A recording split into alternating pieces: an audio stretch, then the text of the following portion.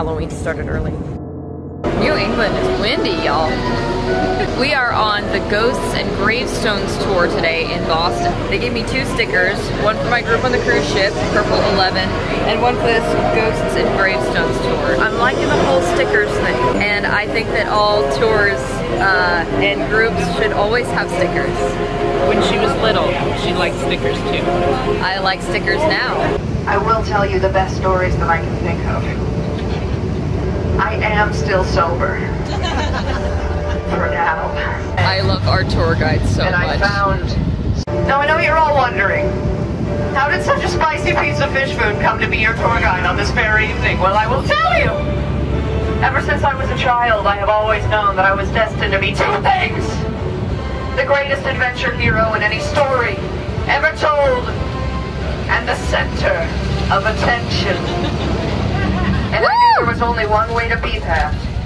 To become the greatest pirate captain the world had ever seen! But nobody wanted to work for a scrawny kid with fibromyalgia, so I had to go about it a different way.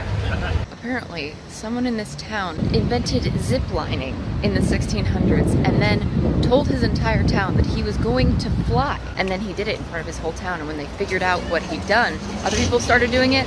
And so now there's a law here that you are not allowed to fly or otherwise vault yourself in that area. And the law is still on the books today. May have scraped my arm on the charnel house, which is basically, as our tour guide put it, do you have a drawer in your house that's just full of whatever you couldn't find a place for otherwise? That's what a charnel house is in a graveyard, but with body parts. There are so many people in that graveyard that sometimes they just hit other corpses when digging graves, and they would just take those pieces and throw them in the charnel house. There are also a bunch of marbles embedded in the ground at that graveyard. They don't know why they're there. Our tour guide's theory was that someone in a nearby restaurant got really drunk and threw a centerpiece full of decorative marbles into the graveyard nearby. I found 3 of them. The Boston Commons is one of the largest burial grounds in the United States. A burial ground is different from a cemetery because cemeteries are privately owned and you have to pay for a plot. Burial grounds are owned by the government and you can just put people in there and go home. I learned a lot on our tour.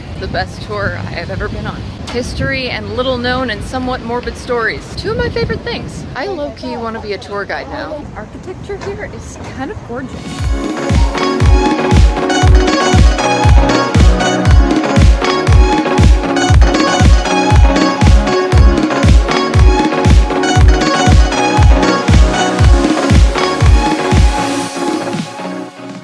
Place to get back on board the ship. Low-key looks like a post-apocalyptic warehouse base.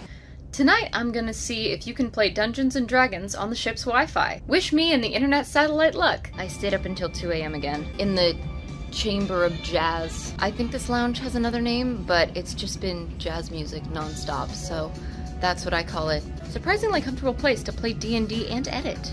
I ended up moving into the lounge in the middle of the game, but it's almost 2 AM. I should probably go to bed. I don't know what it says about me that I find it soothing when the boat rocks. The wind stopped. I think it was a little stormy earlier, but it was so nice to feel the boat just rocking gently in the waves. Maybe I was meant to be a sailor.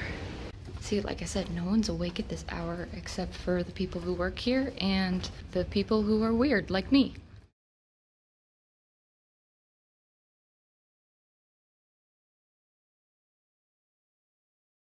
Three roommates are sitting in their new apartment. 2 of them are dressed to the nines for a New Year's party. One of them sitting in her pajamas. She doesn't want anything to do with the party. This move's been hard on her. She wants to stay in, read a book, take a bath, go to bed early. But the 2 roommates that are going to this party are obsessed. They finally have this opportunity to go out, celebrate, finally be women in the big city away from their families, done with school. But she insists she wants to stay in, and so they concede, they leave, and suddenly there's a knock at the door. She thinks it's probably her roommates. Maybe they forgot their house keys or something and were coming back for them. So without hesitation, she lets them in her bathrobe. But before her isn't her roommates, it's a man.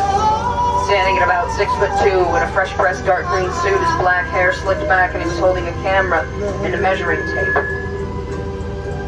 As soon as he opened the door, he took one look at that girl, and he said, "I knew it, you got the stuff, kid! As soon as I took one look at you, I knew you have what it takes to be a model, and I have what you need to be a star.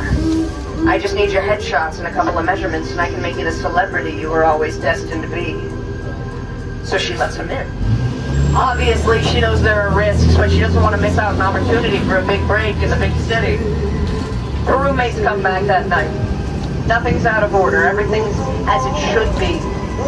Her bedroom door is closed, the lights are off, the bathtub's been drained. Even the record she put on when they left was back in the sleeve that had come in. And so they left her alone that night, and the following morning, and when they went to work, and only got worried almost 24 hours when they came back from work the following night. Nothing had been changed in the apartment, and so, tentatively, they opened her door. The only light streaming in was the light from the white gas lamps out on the sidewalks on that snowy evening. And inside, on her bedspread, with a pink silk scarf tied so tightly around her throat and a neat pink bow that she'd nearly been decapitated, was the gray, icy, cold body of 19-year-old Mary Sullivan, with a note card in between her toes that read, in black typewritten letters, "Happy New Year, Boston! Love the Boston Strangler!" She was the 13th and final victim, and she was found here, 2 floors above the Paramount Deli in that very apartment, the final victim of the Boston Strangler.